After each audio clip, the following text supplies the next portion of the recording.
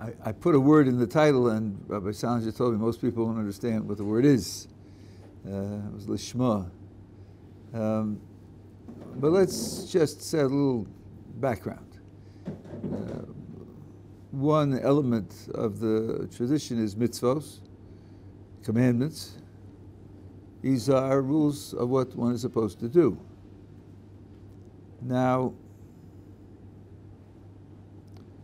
a human action is not just the motion of a body. Sometimes your body moves and it's not an action at all. It could be a twitch. Or you could stumble on something and fall. And falling isn't an action, it's just an accident that happens to you. And even the actions that you do perform, there are many different motivations. What it is you're trying to achieve, what it is you value.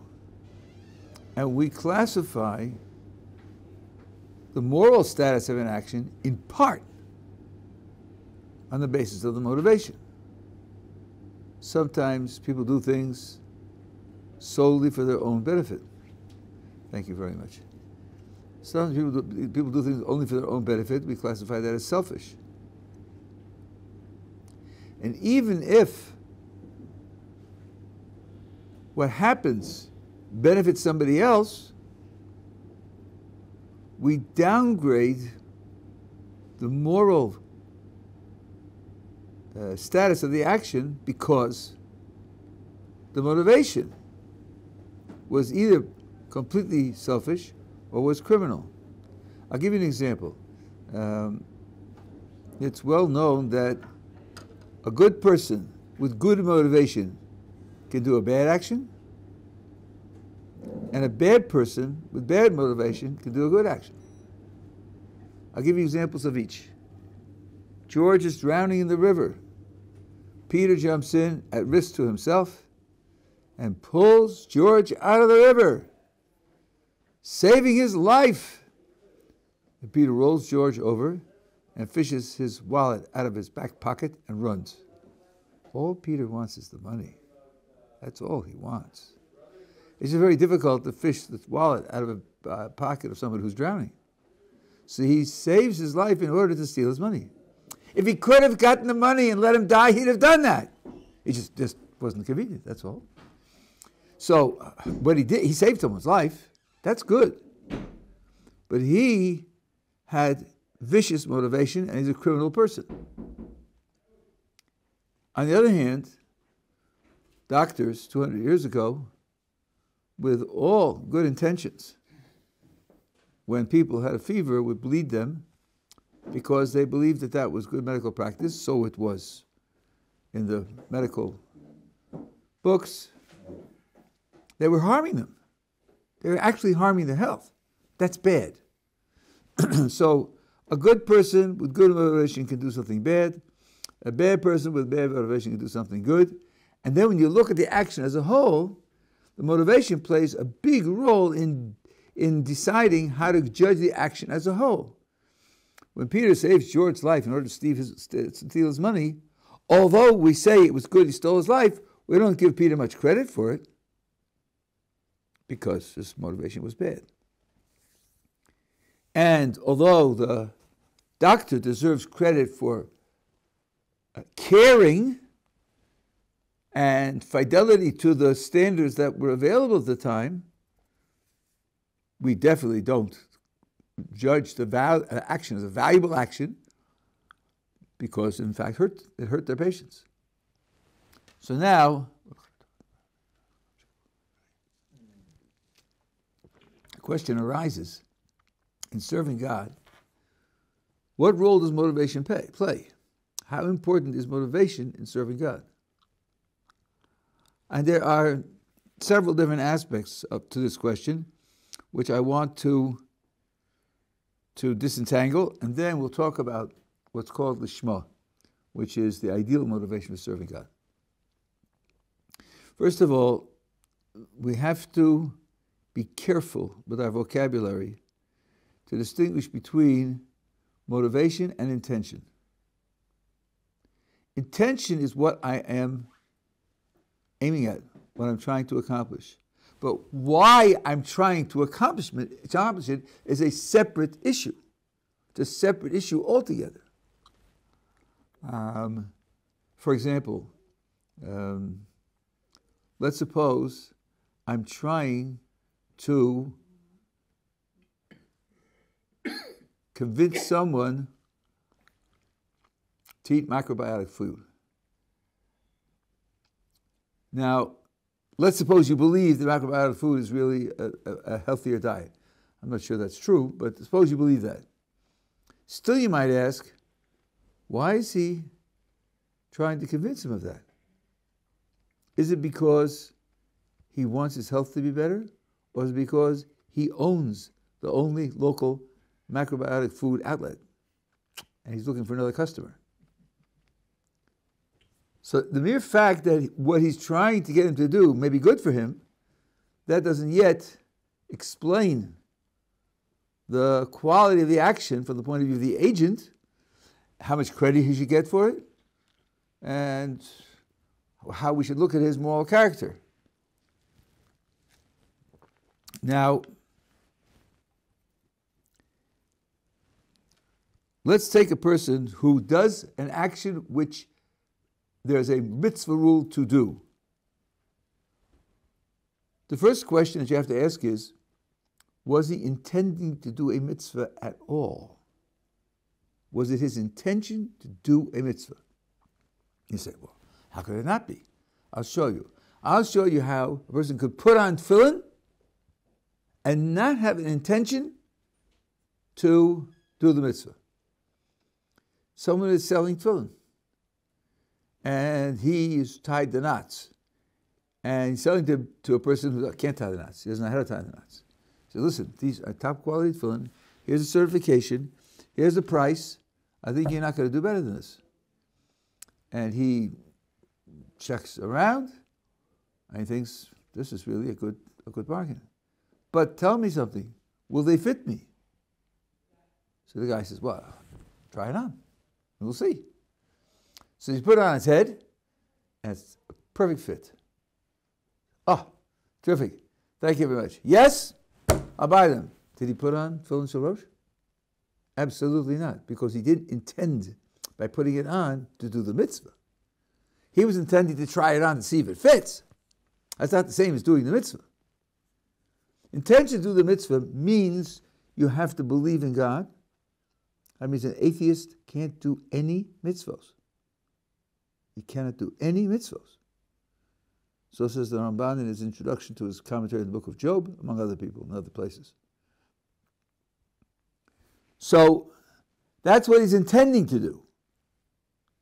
But then the question will be, why is he intending to do a mitzvah? That still hasn't been answered. He might be intending to do the mitzvah because of reward and avoiding punishment. He might be intending to do the mitzvah because of reputation. He might be intending to do the mitzvah because he thinks, I have actually met people like this, that if I do mitzvahs, then God will cure my illnesses. We had a person at a summer camp many years ago who was a brittle diabetic. Brittle diabetic means their blood sugars go up and down, at that time anyway, for no reason whatsoever that they could figure out, totally unpredictable, and therefore extremely difficult to treat. And this person said, I'm planning to keep kosher and to keep Shabbos because I'm sure that if I do that for God, He'll cure my diabetes. That was the motivation, to get a cure for the illness. There are many reasons why a person might intend to do a mitzvah. So those reasons are the motivations. So you have to distinguish what you intend to accomplish versus why you're intending the accomplishment. You know, when I send a check, we have withholding tax today, but once upon a time you used to send a check to the IRS. You send the check to the IRS in order to pay your taxes, but why are you paying your taxes? Well, it could be because you feel you owe the money for the services you get from the government, or it could be because you don't want to go to jail, or because you think that they're tracking you from the federal government and they're going to destroy your life, you know, if you don't pay your taxes.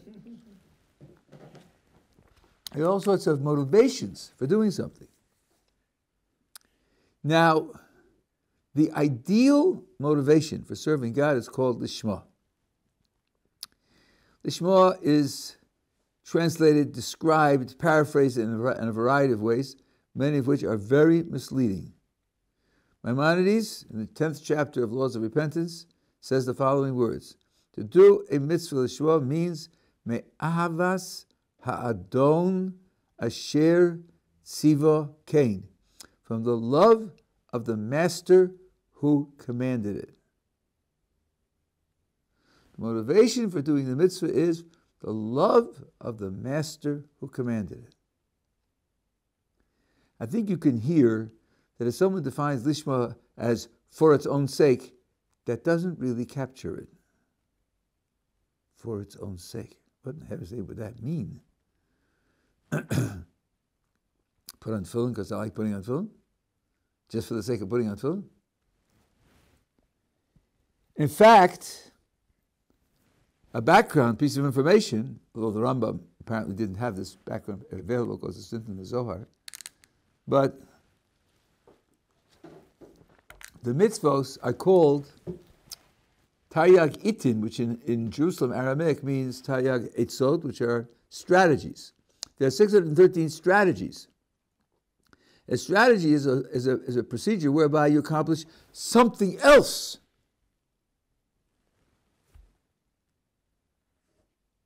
If someone says, why are you doing that? I say, because part of my strategy. You say, yeah, what is your strategy leading you to? Says, to doing it, to doing the strategy. The strategy is for doing the strategy. That's what it's for. He says, sorry, we're not on the same planet. That's not what strategy means. A strategy is a procedure for getting something else. That's what it is.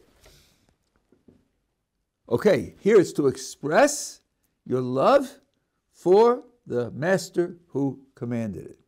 That's the Shema. That is the highest possible motivation for serving God. But this raises two questions. Number one, is it really possible? Is it really possible to do something without any self-concern, without any consequence for yourself that is motivating you? Some people will say everything you do is at least partly selfish.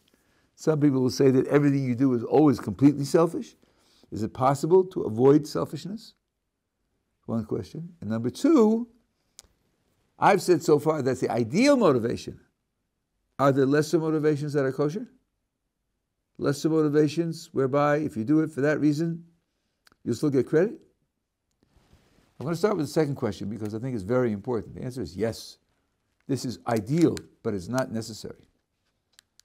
There are other motivations which definitely make the mitzvah a kosher mitzvah, for which you will get credit.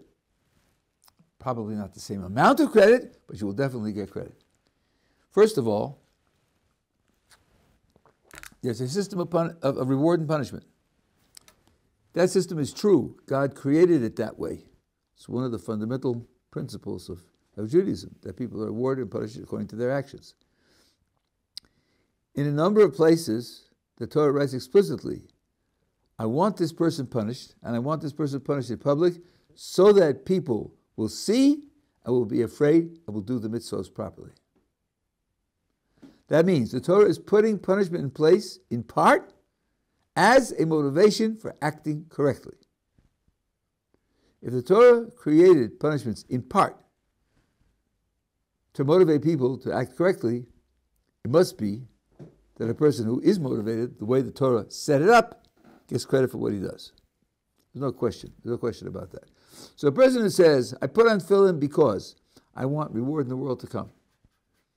And I don't eat cheeseburgers because I don't want to be punished, neither in this world nor the world to come, gets credit for putting on tefillin and gets credit for refraining from cheeseburgers. They're both kosher performances of the mitzvah. But one is encouraged, urged to graduate beyond self-serving motivation to the point where you can do it lishma, which means for love of the master who commanded it. And by the way, for those who have had a casual brush with the Nefesh HaChaim without studying it in depth, This definition the Rambam gives is agreed upon by everybody, including Nefesh HaChaim, and it includes Talmud Torah also.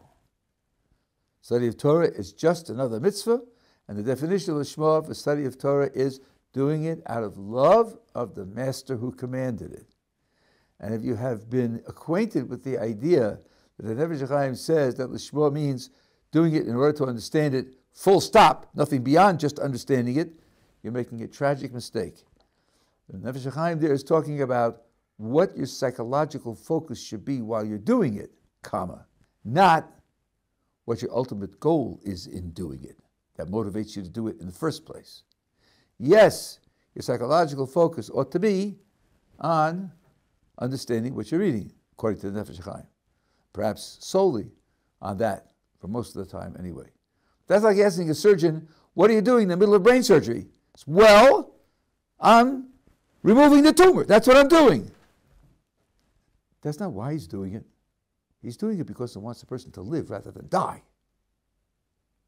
But at the moment, when he's concentrating on removing the tumor, that's what he's got to do. So when the Nefesh HaChaim says that to study Torah Lishma means to pay attention and try to understand it, that's what you're doing, but it doesn't tell you why you're doing it. To do it Lishma means to do it out of love of the master who commanded it. Now, yeah. Why don't we just call it Ma'ava? Why do we say Lishma? The Rambam uses the word Lishma there, and he says that's the definition of Lishma. I'll tell you why. I'll tell you a little bit why. Right? When you ask the question, what you're forgetting, you're not alone, is that this is a commandment. It's a commandment. It's just an activity. And it's an activity which happens by accident to agree with one of the rules written in the 5 books of Moses. It's a commandment. If you don't experience it as a commandment, if you don't experience what you're doing as a response to the commandment, if you don't have in mind that you want to satisfy the commandment, you're not yotzei anything. It's worthless, absolutely worthless. Like the professors of Talmud who teach in universities, and they eat treif and they marry shiksas and so forth and so on, right? They get no credit whatsoever for studying Torah 10 hours a day because it intended to be a commandment. Now, Lishma means for the sake of doing this commandment, not this activity, but the commandment. Well, then the commander has to be part of the picture. And it's a question of what relationship you have to the commander. The highest relationship to the commander is to serve him out of love. That's agreed upon by, I would say, almost all sources, even though some say a type of year is higher, but that year is built on love, like the Gemara in Sota says about Avraham Avinu and Eov. So I think when you ask the question, what you're forgetting is that it's a commandment. For the sake of the commandment, not for the sake of the activity. So now, the question is, if you're not there, if you're not doing it out of love of the commander, of the master who commanded it, how do you get there? Here the Gemara says something very famous, and when I first read it, it says in the Gemara, so of course it's correct, but I had 2, I think, quite substantial objections against it, and it took me a long time and considerable reading to come up with some understanding. The first was, the way you get there is this. It says, Hosek Lo'olam Yasod Adam B'Torah or Torah Mitzvos Shalol Lishma Shemito Shalol Lishma Bo Lishma. Person should occupy himself with Torah according to one girsa, or Torah and Mitzvos the other girsa, Shalol Lishma, not out of love of the master who commanded, not for that motivation. A person should occupy himself with mitzvos, not for the ideal motivation, because from doing the mitzvah with non-ideal motivation, you will come to do it with ideal motivation. That's what the Gemara says. So first of all, that confirms what we said before. If the Gemara says you should always do it with non-ideal motivation, because from that will come ideal motivation, it can't be that doing it with non-ideal motivation means you don't get credit for the mitzvah. But the thing that bothered me was, number one, what about the professor of Talmud at the university, who spent his whole life teaching Talmud and never comes to Lishma. Just needs to be a straight counterexample. It doesn't happen. And number two, psychologically, if you do something for a certain return, you get a certain credit or a certain benefit or a certain reward, and you do it habitually for years, won't the dependency on the reward become stronger and stronger? Why should I imagine that if you do it long enough, you'll come to outgrow it? It'll naturally lose its appeal and naturally lose the necessity for that reward in order to keep the activity going. Okay, the answer to the first question I got because I saw in the writings of Rav Dessler a quotation of Yeshivat Salanter. And even here, I had to go through stages before I grasped it appropriately, if I have reached that stage. He said, Yeshivat Salanter says, this rule that if you do it shalol lishma, you'll come to do it lishma, is only for a person who wants to come to do it lishma. It's only for a person who wants to come to do it lishma. Otherwise, the rule doesn't apply. Well, saying that immediately cuts out the professor. He doesn't want to come to lishma. He's no concern of serving God altogether. So, that's why he doesn't count as a counterexample. Now, how does it work? So at this point, there's at least a plausible psychological process, even though it runs afoul of my second question. Here's how it works. We're talking about a person who wants to do the mitzvah lishma, out of love of the master who commanded it, but he's not doing it. Because, listen carefully, in addition to wanting to do it lishma, he also, let's say he's going to shul in the morning, daven the minyan, he also wants to sleep late. So, he sets his alarm for 7 o'clock, because the minyan starts at 7:30, and the alarm goes off at 7 o'clock, he says, 7 o'clock, where's the snooze button? Bang! Snooze! Right? 7:10, snooze! Finally gets out of bed at 8. Now he wants, but he doesn't get out of bed because he's lazy. So, here's what he says. I don't get out of bed because I'm lazy. Suppose I consciously add another motivation, which will help. So, he says to his good friend, let's get together 10 minutes before davening to learn before davening. 7:20. Fine. Next morning, he sets his clock for 10 to 7. Not 7, 10 to 7. He's at 10 extra minutes. And the alarm rings at 10 to 7. Where's the snooze button? Wait a minute. Reuven's going to be waiting for me. You're waiting for me in the base medrash at 7:20. How can I face him if I'm not there? I asked him to set this thing up. So, with great frustration, gnashing my teeth, I drag myself out of bed, and I just lug down the coffee, and I run down there at 7:20. Okay, quiz time. Why am I getting out of bed? If you answer to avoid the embarrassment of seeing Reuven with not having gotten there, that answer is wrong. That's not the right answer. The right answer is, I have two different motivations operating simultaneously. Remember, we started with someone who wants to do it lishma. That's also a motivation. Only, given the condition that he's in, that motivation isn't enough to win the battle. So he adds a second motivation. When he gets up finally on that fateful morning, it's at 10 to 7, it's the desire to do it lishma plus the desire not to be embarrassed in front of Reuven. The two of them together are what get him out of bed. Not just the self-serving motivation to avoid the embarrassment. Now, under those conditions, the Gemara is saying there's a promise that you'll graduate ultimately to do it lishma. So that certainly cuts out the professor. But it's more than that. It's not just two together. The second motivation to avoid the embarrassment in front of Reuven was put in place by the first motivation. It was the desire to do it lishma that led me to invent the motivation of avoiding embarrassment to add to the motivation of doing it lishma, which then generates the promise that I'll be able to graduate and do it lishma. So that certainly cuts out the professor. But then, what about your normal psychological expectation? When you do something for a reward, then you the more you often do for the reward, the more you become dependent on the reward. I don't think you ever heard of anyone who worked 40 years for a job and then retired. And then, of course, once you retire, they stop paying you. Maybe you get a pension, but they don't pay you your full salary. And the next day, went back into work because he just got used to working and now he doesn't need the reward and now work for nothing. I don't think so. I think he's on the golf course, right? If he's very unfortunate, or if he's much more fortunate, he's in the base measures, he's learning, right? So why would I think that having done it so long for a reward, you'll come to do it without the reward? I think I figured that out also. I think so. Not everything is like that. Not everything is like work.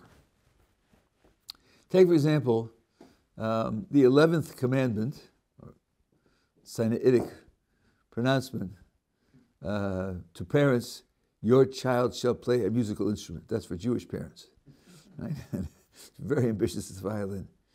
Now, you take your 5-year-old with a quarter violin, they make small ones for kids, and you say, son, I guess, or daughter, this is your future. Violin, not only, but it's going to be there as part of it. Now, the kid's not interested, believe me. He really is not interested. It's painful, the muscles aren't there, and not only that, he starts with playing the violin. For the first year, he's making noise. Just scratchy, irritating noise. He knows it's noise, you know it's noise, he knows that you know that it's noise, he knows that you know that he knows that it's noise. It's awful, it's just awful. Why does he do it? Because you, as a Jewish parent, provide incentives, carrots and sticks. If you'll do this, you'll get an extra piece of cake at the Shabbos meal, or we'll take a vacation together if you do it for 3 months. And if you don't, I'm going to lock you in your room. I'm going to embarrass you in front of your friends. My child shall play the violin, right? Okay, so for a year, 2 years, maybe 3 years, he does it because of the system of incentives that you provide. Let me tell you something. He'll outgrow it. When he starts making music, he'll outgrow it. I was a musician. I didn't play the violin, but I was a musician, and it happened to me, and it happens to everyone.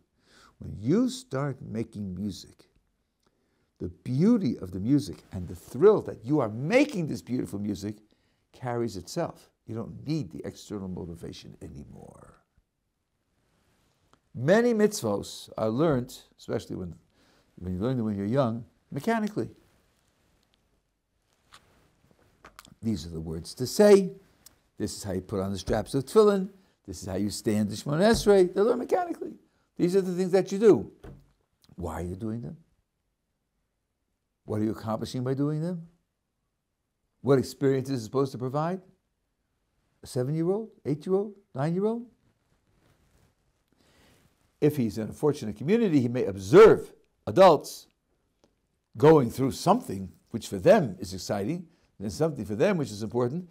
Well, children live a great deal of their young lives imitating adults and wanting to imitate adults. That's built into their character, into their nature. But eventually, in prayer, when it comes to understand the words, when it comes to understand the stakes in terms of personal development, what he can do for the world, for his family, when he comes to understand a little bit about what Kedusha is, and realizes that tefillin are kadosh. They have Kedusha, they have holiness. So the experience of the mitzvah changes, it deepens, and it starts to be able to carry itself. I think music is a good analogy because there's something inherent in the deepest part of human psychology, what we call the soul, that responds to music. I don't think anybody understands it, but for example, people have trouble controlling their muscles. They have spastic motions. If you play music, they can dance smoothly, without any jerkiness in their motions. Music harnesses something in your deepest psychology which overcomes muscle problems. Exercise. Many people exercise to music. You have much more strength. I have a regular exercise program. You have much more strength, much more endurance when you do it to music. Dance. Well, you can dance yourself for hours. The music carries you.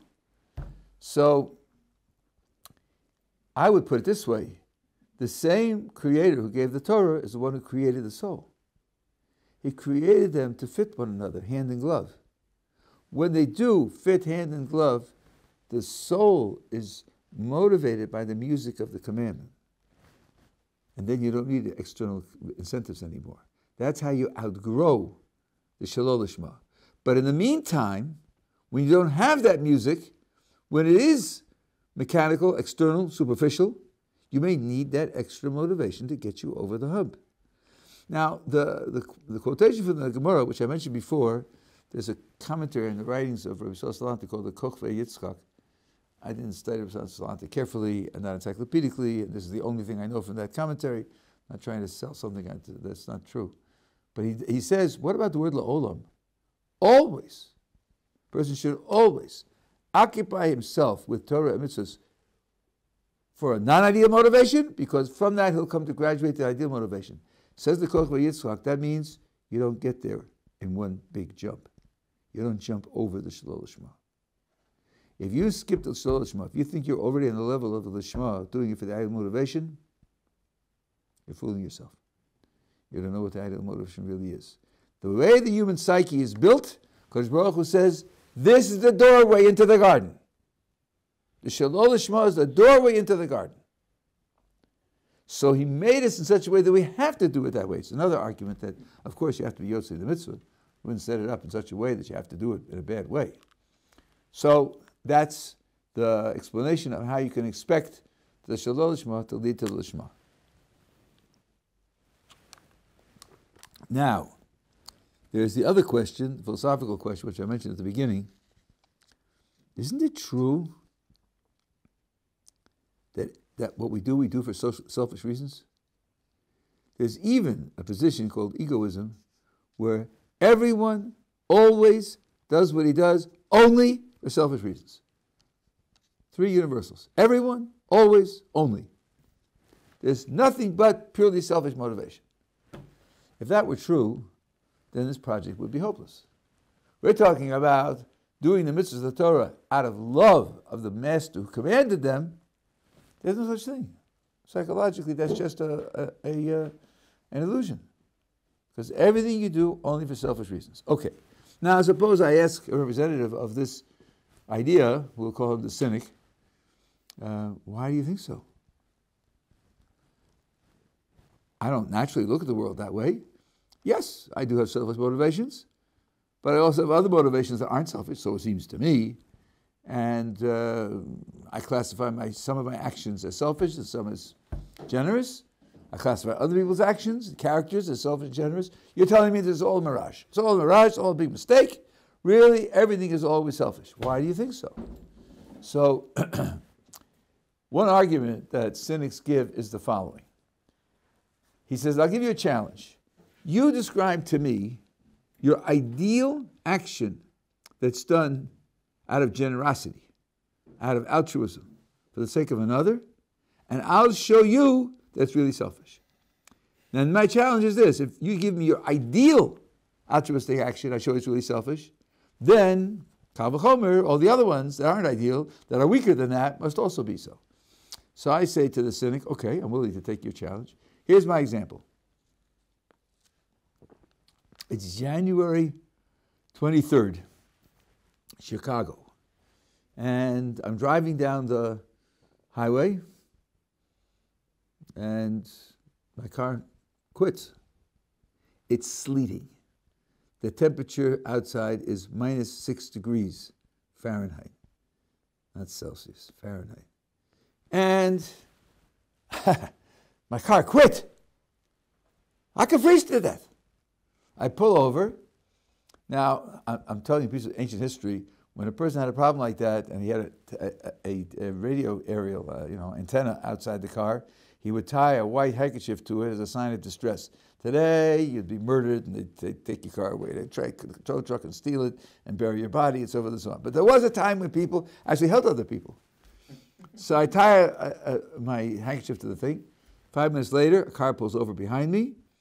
Guy comes over and he says, "What's wrong?" I said, "I don't know. I don't know anything about it. It just stopped. The guy said, well, you're in good luck. I happen to be an auto mechanic. Open up the hood. So I pulled on that. She opens up the hood. He messes around in there for a couple of minutes. And he closes and says, start her up. I start it up. Bang. It's working.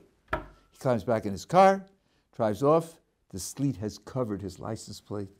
I can't make note of his number. I will never see him again. I have no clue who he is. So I say to the cynic, I think that he did that in order to help me. I think that's an ideal case where his motivation really was for my sake. He's not getting anything out of it. Okay, the cynic says, that's your best case, right? I say, yes. Watch. Tell me something. How do you think he felt when he drove off? Good, bad, neutral, distracted? How do you think he felt out? How do you think he felt? Don't you think he felt a certain satisfaction? Maybe a certain pride that he helped you? Feels good about himself? Feels good about his character? Don't you think so? And I think about it and I think, well, yeah, probably. Probably. He did stand in the sleet to help me, you know. I guess he did feel good. Ah, says the cynic. Now tell me this. Suppose he had passed you by. How do you think he would have felt then? I'm stranded. He's an auto mechanic, after all. Passes me by. He probably could have helped me. He may feel guilty. May feel a certain amount of self-criticism, self-recrimination. Oh, says the cynic, so he got pleasure and avoided pain, did he? That's what happened when he stopped to help you? He got the pleasure and satisfaction of doing the right thing. He avoided the pain of self-criticism and failure and guilt if he did the wrong thing. And you call that altruistic? You call that generous? You call that doing it for your sake? You're just naive. You're just naive. He did it to get pleasure and avoid pain, as I just showed you. And since that's your best case, it follows that every other case is really selfish. All motivation is selfish. Closed case, says the cynic. This is very common, especially among sophomores on a college campus, after the third beer. Is he right?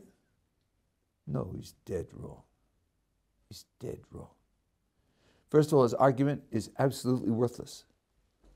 That doesn't make him wrong. It just means his argument's no good. I'll explain why he's wrong in a minute. The argument's worthless because he's confusing consequences of the action with motivation for the action. All he showed by his argument is that he got pleasure and he avoided pain. Those are consequences of what he did. That wasn't the question. The question wasn't what happens when he does it. The question was, what is he doing it for? An altruist is someone who acts for your benefit. A selfish person is a person who acts for his benefit.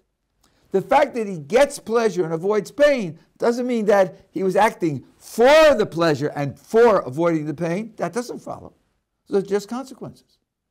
Let me give you an extreme example in case you're undeservedly skeptical. My friend Philip lives in Santa Monica, Florida. This happened 10 years ago, and it's also fictional. 10 years ago, the Mississippi River overflowed its banks. Now, the Mississippi River is, 1,000 miles long or something, so it starts overflowing its banks way upriver. And they tell you in 5 years it'll be in this city, and 10 years it'll be that city, and next day that city, and it's going to overflow, and it's going to swamp the city and could cause danger of health, and certainly going to ruin a lot of property. And people are putting up banks of sandbags so as to hold back the water. You see pictures of people hauling 100-pound bags of sand, you know. This is 40 years ago. And they're building these sandbags to hold back the water. Now, Philip was living in Santa Monica, you know, enjoying the surf, and he's thinking, these people are really in danger. That's really a terrible tragedy, what's going on over there. I can't sit here in Santa Monica and just watch that happen. So he figures out, in 2 weeks, the river will reach this and this place. It'll take me 36 hours to get this place. If I get there, I can spend a good week helping them. So he gets in his car, And he drives for 36 hours, and he gets there and he spends a week hauling 100-pound sandbags to build a sandbag wall to hold back the water. And then he drives back to Santa Monica. 2 months later, he's talking to a friend about this experience, and the friend says, you spent a week hauling 100-pound sandbags. Do you think that you increased your muscular strength with all that exercise? So says, I haven't thought about it, but I guess you're right, 7 days of hauling 100-pound sandbags. I guess I did. And then the friend says, so that's why you did it! You did it for strength! You did it for exercise! You had nothing in mind about saving them and helping them. It was all selfish. You just did it to get stronger. Is he right? No. No, he's not right. That's stupid. That's stupid. Strengthening his muscles is an effect of what he did. It wasn't the reason why he did it. He didn't even think of it till later. So when you prove to me that everyone who acts gets a pleasure and avoids a pain, you have not yet proved to me that he's doing it for the pleasure and for avoiding the pain. You haven't proved that. So the cynic's argument is worthless. It's worthless. And at this point, we say, well, he hasn't got an organ for his position, so he might be right, but he might be wrong. And I, naturally, not I, all of us, naturally, think that some of the things we do are selfish and some of the things we do are selfless and generous and altruistic. And we classify other people that way, and the cynic has not given me a reason to change my classification. It's conceivable he's right, but he hasn't given me a reason to think that he's right. So at this point, the cynic certainly has no convincing case. This, I think, is pablum. This is philosophical pablum. An 8-year-old can understand this, and it's uncontroversial. But then there are arguments that can be made to settle the case in the opposite direction, the direction that there are altruistic actions. Now, my reading of Bishop Butler, the British philosopher, is that this is the argument that he gave. There is a book by two people whom I respect who say that this is not his argument, so maybe it's my argument. I don't know. But this is what I took from his writings, and I'm going to call it Butler's argument because I believe that's what he meant. And he offers the following thought. Let's try to think of a case of a person who is doing an action and the only pleasure available for him in doing the action is the pleasure of satisfying a desire. In other words, if you like, you can divide desires into two categories, or 7 or 24, and for different purposes. I'm not saying this is the whole story. But some pleasures you are more or less hardwired to feel. You have the experience of feeding your child ice cream for the first time. You'll see something very interesting. You put the spoon to his lips, it's cold. The consistency is quite unfamiliar. He will pull away. This is ice cream, baby. This is going to be different. Your life will never be the same. I put it in his mouth, and part of him resists, and he may even spit it out. But once he tastes it, he's sold for life, right? Okay. He's hardwired to have a pleasure in eating ice cream, especially vanilla ice cream. That's utterly unlike playing chess. Usually, maybe not always, but usually, people play chess to win. The reason you're playing chess is because you want to win the game. If you win the game, you'll have the satisfaction of getting what you wanted. If you don't win the game, you won't have the satisfaction of what you wanted. Let's take an extreme case.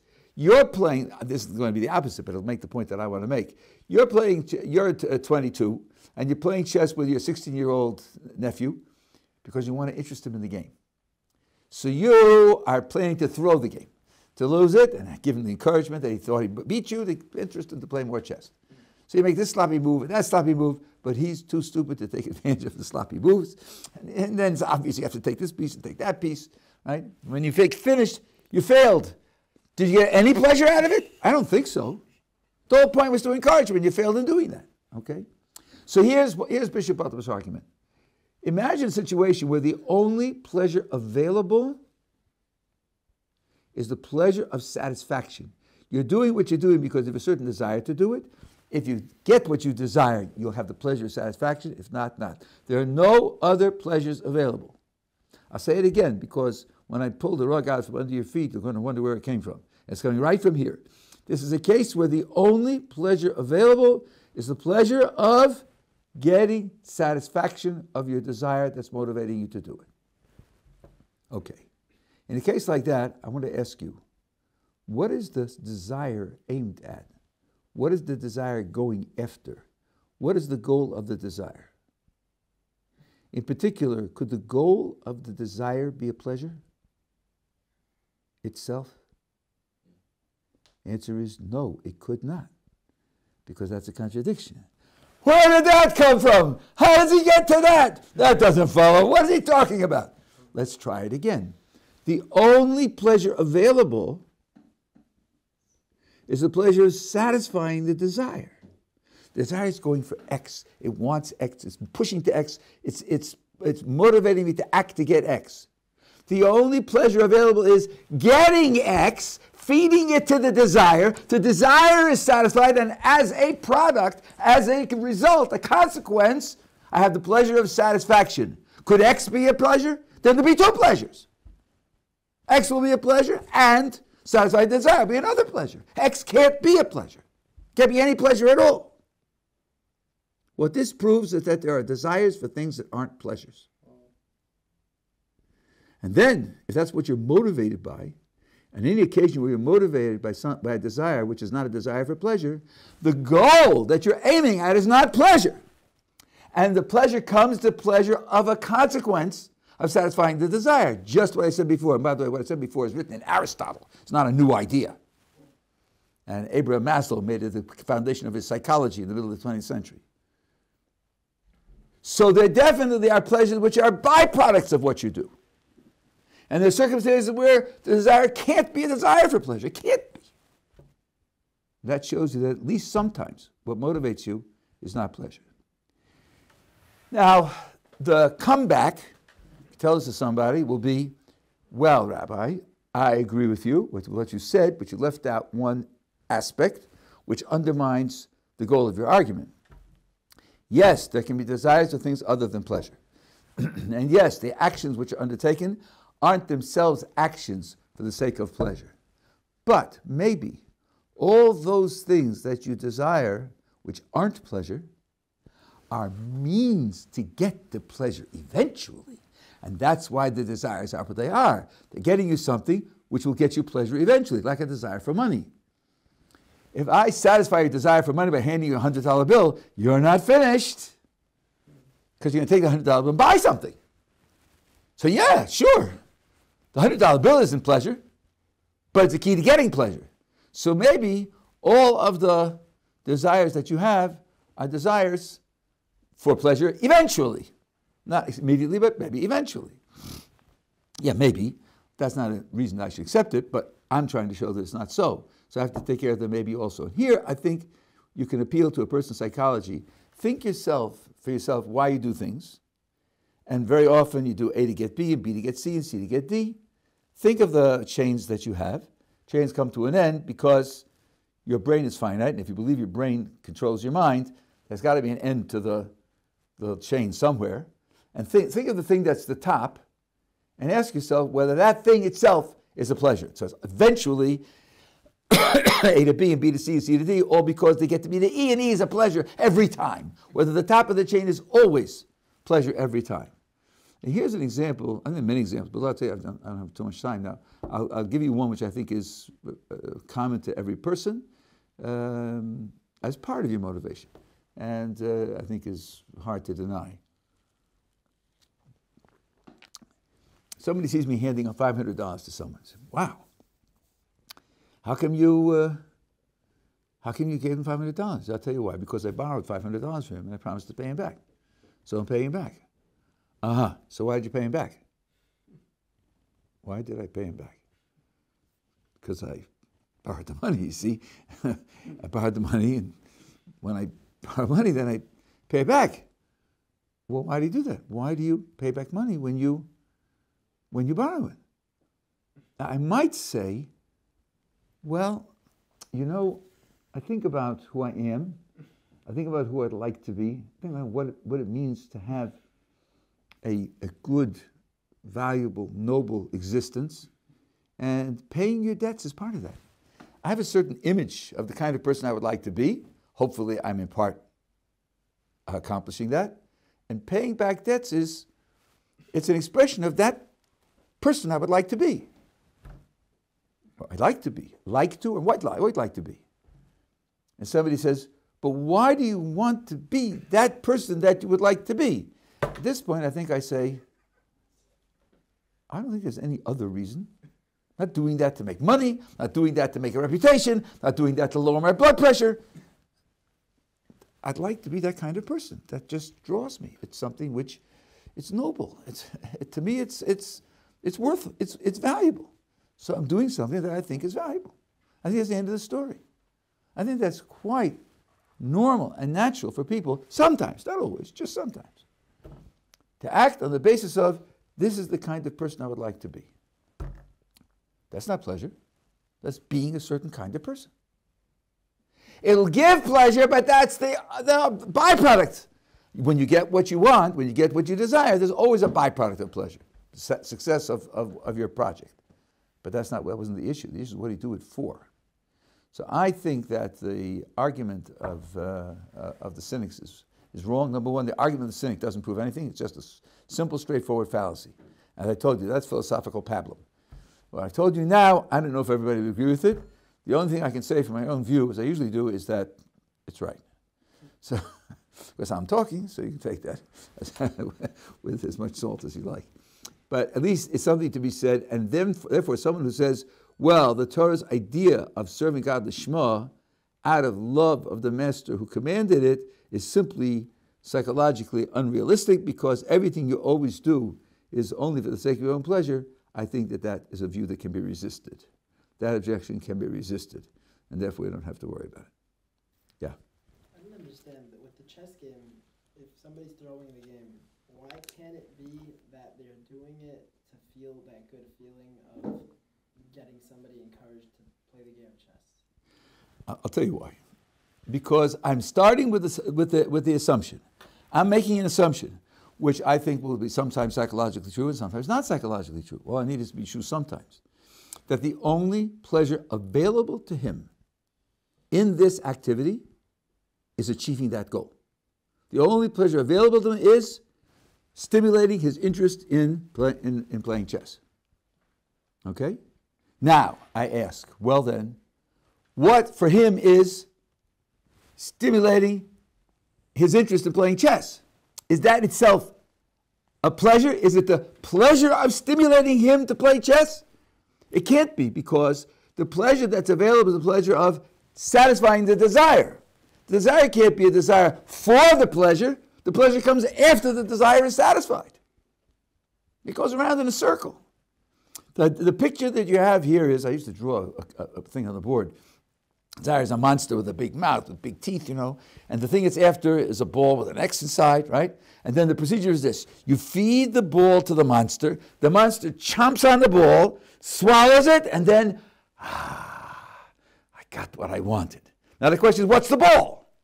If the ball itself is a pleasure, then there are two pleasures. There's the pleasure of the ball and the pleasure of the full stomach. That's two, not one. I'm assuming the only pleasure available is the pleasure of the full stomach. I think that's quite realistic. What else is in it to the guy if he fails in making in interesting his cousin in chess? What could he possibly get out of it? He wasted time. He played a stupid game. He didn't, and it didn't express his skill at all. It was just a total loss. There's nothing in it other than getting him interested in chess. That isn't the pleasure, because then there'd be two pleasures. I think that's the guts of the argument. But I don't know why it's hard to relate to him. I said when I state the conclusion, everybody says, "Where did that come from?" I came right out of the words, really. But that's what they say. Okay, think about it.